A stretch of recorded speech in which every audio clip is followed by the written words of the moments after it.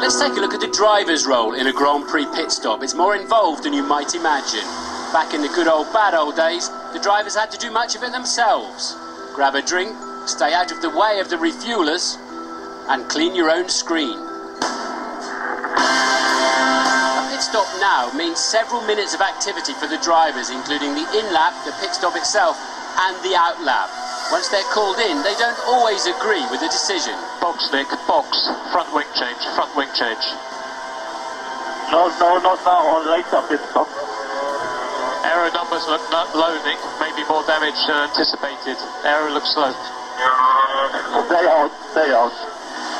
The drivers are called in by radio with the pit board as a backup. The in-lap must be flat out. The stopwatch is still ticking. Attack the pit lane as you've rehearsed all weekend and look for the speed line. Down to 62 miles an hour there, otherwise you'll be penalised. The pit lane is full of mechanics and colour.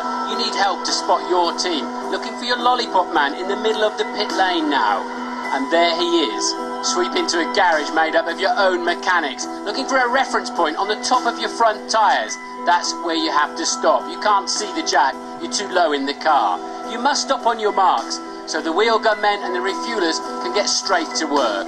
If you go too far, you lose valuable seconds while they have to move around to take up a new position. Then the frantic activity begins. There's so much going on, it's difficult to follow the progress, but it all seems so slow.